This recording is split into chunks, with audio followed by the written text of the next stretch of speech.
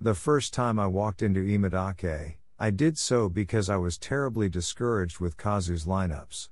So knowing Imadake was a few blocks west, I figured I'd give the almost as popular izakaya a try.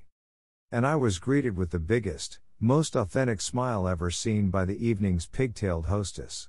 I was subsequently escorted out the door with the biggest, most authentic smile ever seen since the one 5 seconds earlier. The problem? I had no reservations.